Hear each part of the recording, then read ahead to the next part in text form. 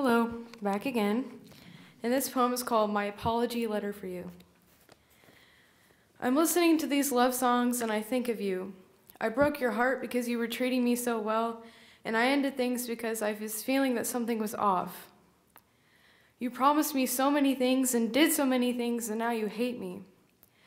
You, a wonderful person, one of the best relationships I had ever had, yet I discarded you, not realizing that it was kind of stupid.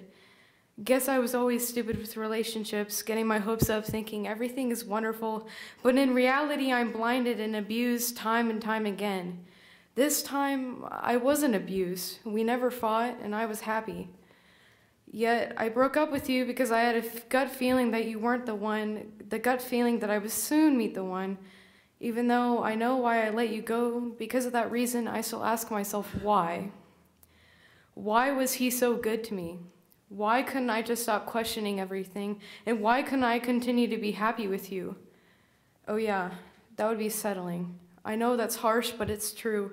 I know that there was something missing in our relationship. You're not the one. And it's kind of ironic how I would always say that guys would tell me things that they didn't mean in the end, and I did the same to you. I told you I loved you too soon. I told you I wanted a future with you. I planned things with you, and I took those things away from you. You told me that I was the best and the worst thing. The best because you said I was perfect, and the worst because if I left you, you'd be depressed. Now that I have left, is that true? I really am sorry I hurt you. I accept that I was not good in the end, and I also accept that you might hate me now, and even though that makes me feel even worse, it's okay. I understand. Just find someone better than me, okay?